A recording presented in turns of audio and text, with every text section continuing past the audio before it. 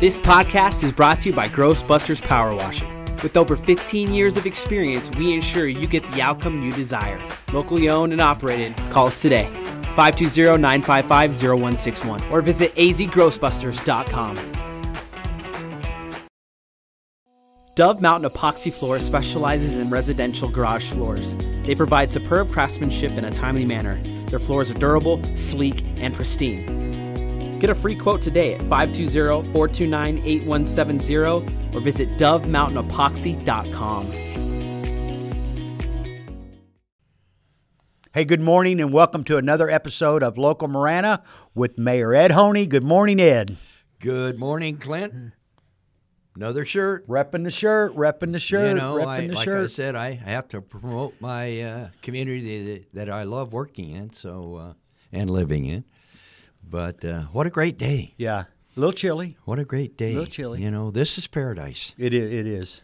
I say that all the time. You look around the country and there's freezing rain and snow and ice and all that kind of stuff, and you walk outside here, and if you got a light jacket on, it's a beautiful day. Yeah. Hey, I want to say, in addition to being the mayor, Mr. Honea is also the biggest cheerleader Marana has probably ever had. Right? Is that well? You a lot wouldn't of say times, that, but if with I'm modesty, speaking at an event, it's hi. My name's Ed Honea. I'm the head cheerleader for the town of Marana. He means it. Which brings us perfectly to what you want to discuss this morning, doesn't What it? I'd like to talk about today, Clint, is the Chamber of Commerce and working partners and how we all work together in this community and how we have grown together and how we serve each other. The Marana Chamber of Commerce started many, many years ago. I want to say in the mid to late 80s, really formally.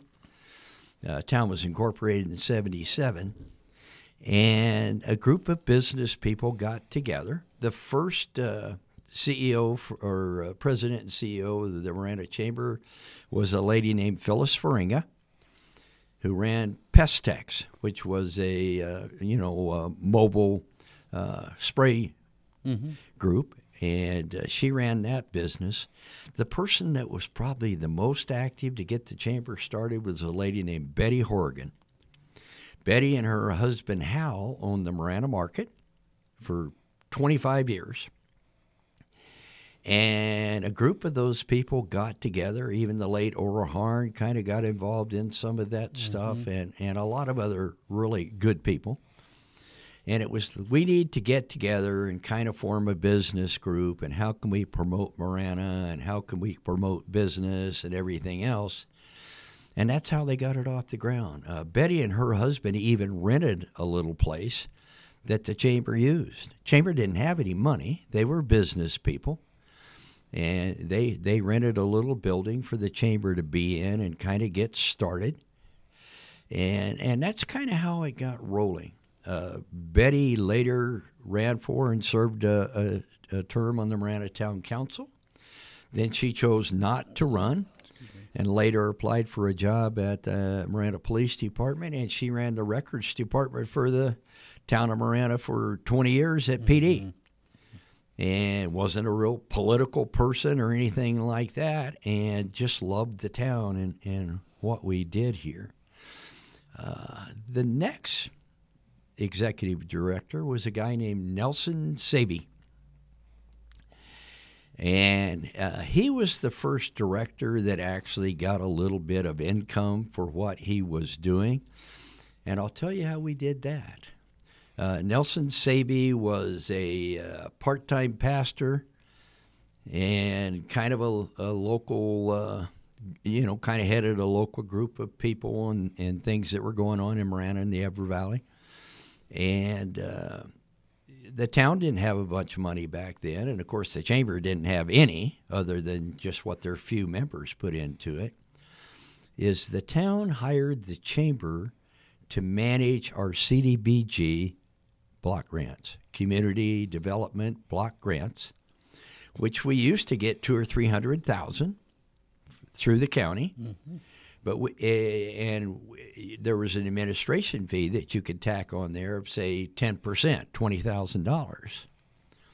So what we did is we hired the Chamber of Commerce to run our community development block grant system. Nelson being the president and the really working member of that group. That's how he got a little bit of money. Well, of course, back in the mid '80s, $20,000 was actually worth a couple of bucks. So that's kind of how some of that stuff got started. The theme of what you're talking about, that's kind of like the whole DNA of Marana, isn't it? People working together, figuring out ways to come together as a community. What I'm trying to do with a lot of these podcasts is an oral history of components of this community, not just the town. Today we're talking about Chamber of Commerce a little bit. So the chamber grew a little bit, and you got a few more members and a few more members and a few more members until they hired their first director. It was a lady named Renee Brasil Bierce, who came from Benson, and she had kind of done a little chamber stuff up in Benson and had worked with chambers in Cochise County from Wilcox and Safford and had a little bit of experience. Renee's husband was the head football coach for Benson High School. And so Renee came to the town of Marana to work for the chamber. And so she was kind of the first person that was chamber employed, hired under contract. And the chamber grew. And what time frame are we talking about now? Oh, man. In the 90s? Early maybe? 90s maybe or something like that. And Renee was here for a few years. We had all kinds of social events, and we had people coming and doing, and eventually Renee left, and a lady from Safford applied for the chamber executive position. That lady's name was Janice Ann Lawson. And she came to the chamber, and she really professionalized the chamber. She belonged to the ACE group, Arizona Chamber Executives, and started interacting with other local chambers and other state chambers and getting more information and getting more things into the community. I was very active in the chamber at that time, too, even as a council member at that time. Went to a lot of their events and supported local businesses and stuff like that.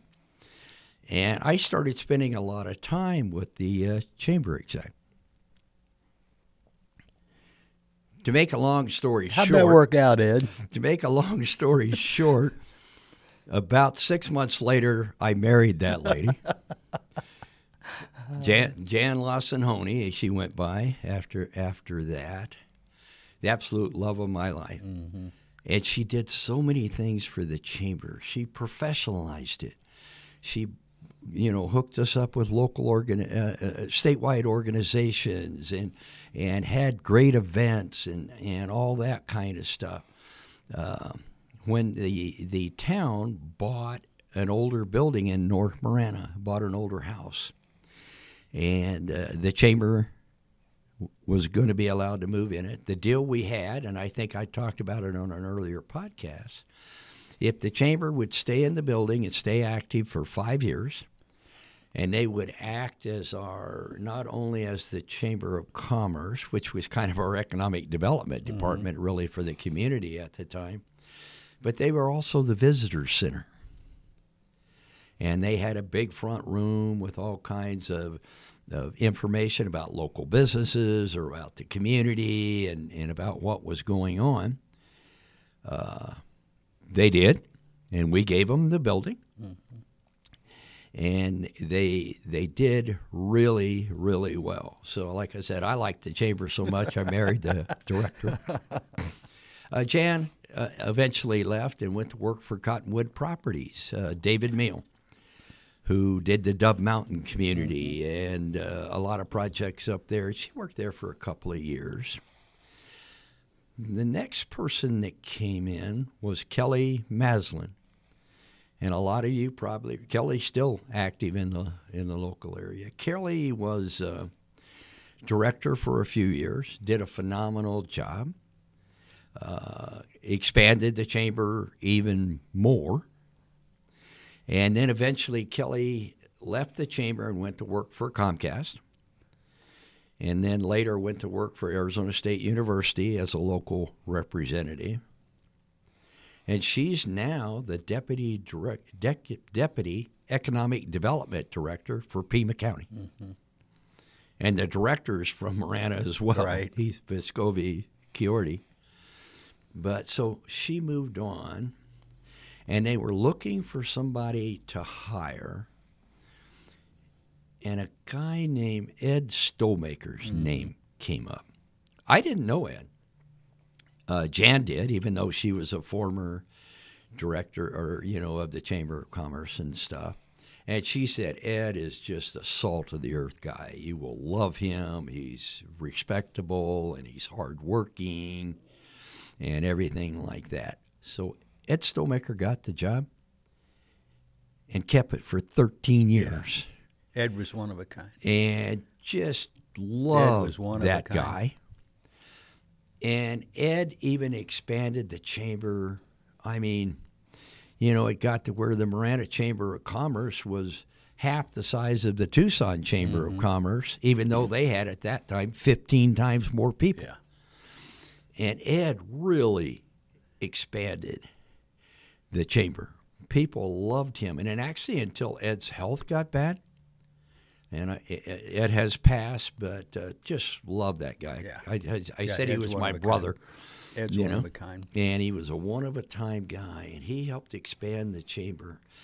And we became, the chamber had like 500 members. I think the Tucson chamber had 1,300. Did he come like in 04 or 05? Does that sound right? Not really Roughly. Sure. Roughly You're asking me questions. I did prepare with all the names a little bit about I think them. I'm sure we're in the time frame. Became personal friends with Ed and his wife Mary Ann and his daughter Dory and different ones. Yeah. Just a salt-of-the-earth guy. And that's really when the chamber started becoming the sponsoring entity for the State of the Town events, which we've had everywhere from Star Pass in Miranda, there off of Scenic Drive, to different places. And the last several years, of course, have been at the Ritz-Carlton. Really got us moving and really got us moving forward. Ed was just such a likable person. He's a I great never guy. met anybody that didn't like Ed. He was just, the name on the Chamber of Commerce building now is the Ed Stolmaker Center. He was just, you would expect that from an executive director of a chamber, but he was like the prototypical, wasn't he? He like was the just model of phenomenal guy. Yeah, miss him a lot. And really helped us move forward. When Ed passed away, we hired a lady named Audra Winters out of Farmington, New Mexico Chamber of Commerce, by the way. She came, and most of her tenure was during a couple years of COVID. Yeah. And it made it really, really difficult for her. She did a phenomenal job. Her husband was kind of an artist. In fact, I have a cactus made out of pipe and a rock and stuff like that, a saguaro cactus that I keep on my coffee table at my house. Audrey did a wonderful job. Yes, she did. Her hands were tied. It was a really tough time to her hands work, were tied. and we lost some members because people weren't working and businesses weren't making money and things weren't doing well. But she kept us on solid ground. Her and my wife Tammy were tight. Is that right? They worked. The chamber was what they didn't have a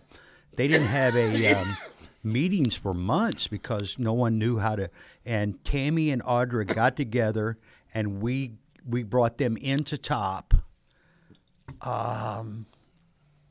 Summer of 21, I guess, and that's how the chamber got rebooted was Tammy and Audra got together right in that room next door and said, "What can we do to help the chamber have a place?" And it was slim pickings there for a while because everybody was still. Audra did a phenomenal job for us. She did. And the reason she left, her parents still lived in Farmington, and it was after COVID, and they were older, and they needed her. So she went back home to help take care of her parents. In the 2-3 years that she was here, she made a lot of friends and made a big impact. And there were a lot of tears shed when she made that. And everybody understood because it was family. She went back because of family. Everybody understood and she that. took over administration of a hospital in Farmington. I mean, she had a job. So, Audra, if you're listening to this, hey, we wish you well, and we have a lot of great memories of you being here. The next person that got hired is our current chamber director today, Amanda Wiggins. Just a bundle of energy. She's done podcasting here. Yes, what she a has. lovely young lady. And she was so active and is doing so much stuff to expand the chamber. The chamber has now leased a building from the town. And, it's the Ed Honea Center. It's the Visitor Center, and it's the chamber. Amanda has expanded that. We now have veteran services in there. Tom Snee, who's the head of our planning board, is doing that, but through the chamber. The Visitor Center has a lot of unique items in it now, and a lot of that's under Amanda's direction. They have a saddle that belonged to Linda McCartney, Paul McCartney's wife, when she was a local Tucson girl. They have a picture of Sherry Potter Servey, which was given to me, and I have loaned to them. Sherry Potter Servey, 4-time world champion barrel racer. 4-time world champion. Yeah, isn't that great? And they have a lot of stuff in there to bring people in. It's kind of becoming a museum and a place. But the biggest thing that Amanda does, she's so active in the community. Yeah. We just went to the second building opening of Roche in Marana. They're bringing 140 employees to add to the 60. So they have 200 employees there now. I think I put people like Amanda are part of the reason that those companies are coming here. It's a wonderful business atmosphere and a wonderful leader. And, I hope Amanda is a young woman. I hope she stays 15 years or 20 years. I just think she can do wonderful things for our community. The Chamber of Commerce does so much. It's kind of a economic, Kurt Woody is our economic development director, but the Chamber of Commerce is kind of our outreach for economic development. You mentioned some really great names. Some I haven't heard. Others I'm familiar with. Others I know very well. From the beginning, because of that core value that Marana has, it's hard to put a label on what that is. But we have a core thing here in Marana that you can just see the lineage of how it went from where it started in, what'd you say, the early 80s, right, to where we are now 40 years later. It was like uninterrupted. It grew, it snowballed, it compounded, but it started with those original people just coming together out of necessity more than anything else of how can we better promote our community. I'll even give you, we were at Roche on Monday cutting the ribbon for their second building. Like I said, 140 employees. They do tissue diagnostic equipment for cancer screening. And I had gone with John Officer, Councilmember Officer was my driver that day since I don't drive. He made a comment about Amanda, which really stuck with me. He said, Amanda Wiggins is the reincarnation of Ed Honea. Yeah, for anyone that knows Ed, knew Ed, they know what we're talking about. Ed didn't know any strangers. He wasn't the loudest person in the room by any stretch of the imagination at all, but he just I've stood right there in that spot right there and had some really deep conversations with Ed Stonemaker. Just him and I, two dudes. But you can do the same with Amanda. And you can do the same with Amanda. So you have a young woman who, incidentally, since she's become the chamber exec, got pregnant with her second child, Theodore. Yeah. I call him the Tedster. The Tedster. And how this young woman, big pregnant through a lot of her first year, still came to all the events. And then I would see her at an event with a baby carrier on her, with a small baby. And she's got another one that's not. That's 4 years old. He's not a big Elliot guy. is his name. And Dylan's her husband. A wonderful family. Exactly. He wonderful really young family. Live in Gladden Farms. I met them at Gladden Farms. And they are wonderful, wonderful people. And she is going to move us to the next level again. She's looking for ways to expand the chamber. She's looking at the economic base. She's looking at inclusiveness of all the business industry in the community. And I just have, I love working with her. Mm-hmm. And she's a very caring young woman. She called me on Veterans Day. Not to ask about funding for chamber or doing events. She just said, "How you doing today, Mr. Mayor? I'm calling to thank you as a veteran for serving our community."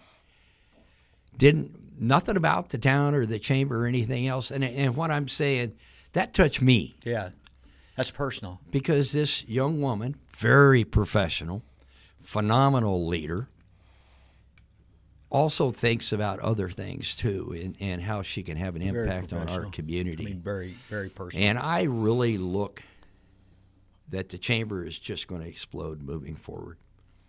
And we're going to do great things under her leadership. I would like to mention a couple of the other ladies. You got Tammy, who is her assistant.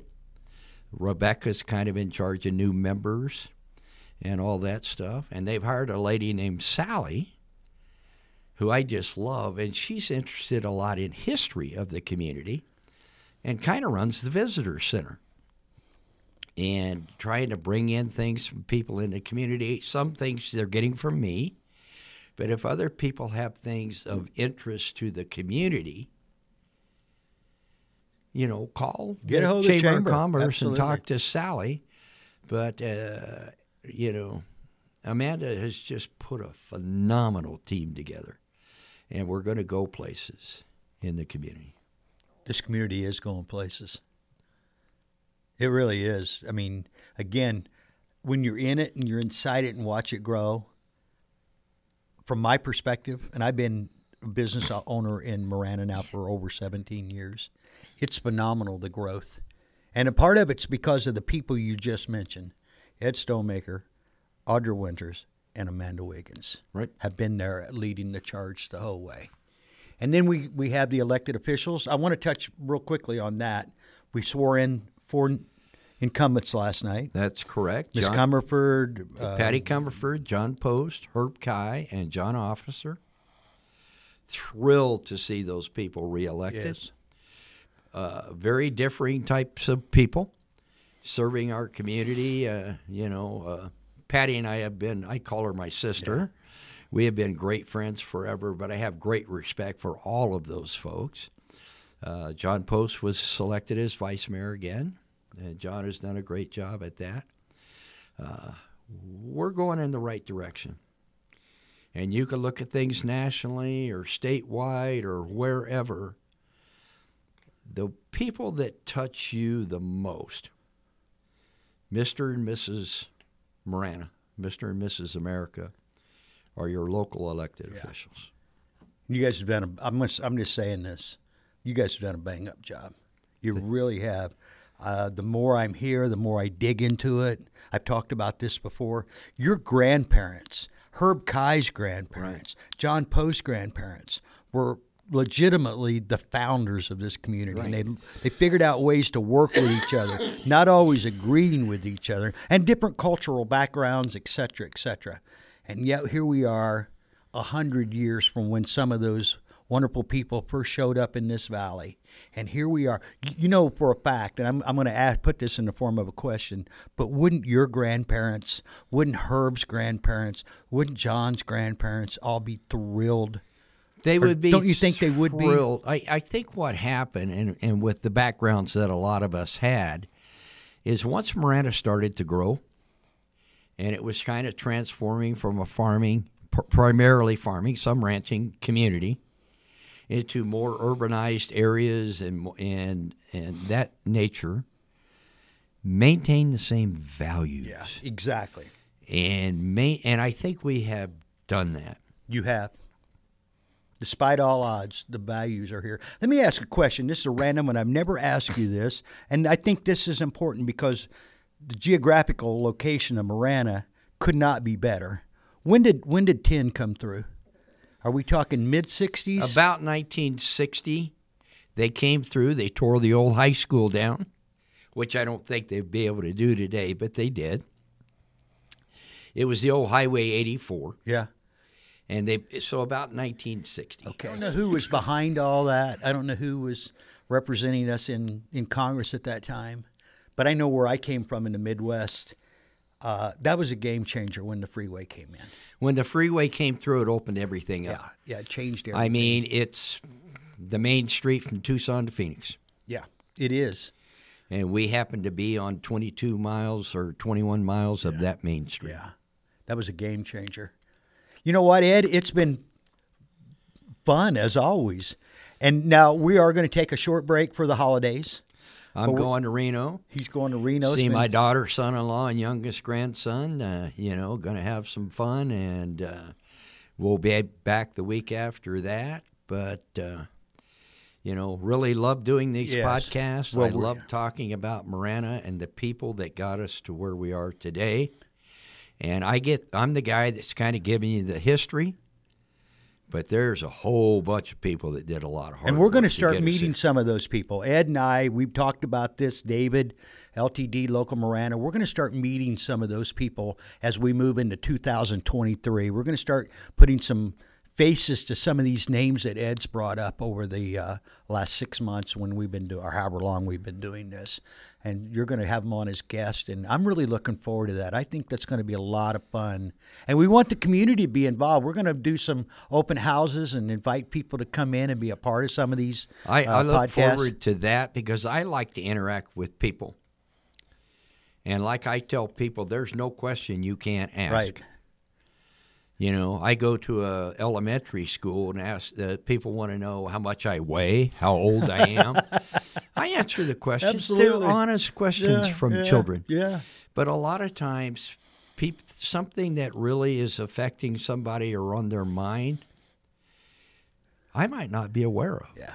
I want them to ask me that question. Yeah. If I have an answer, I'll give it to them.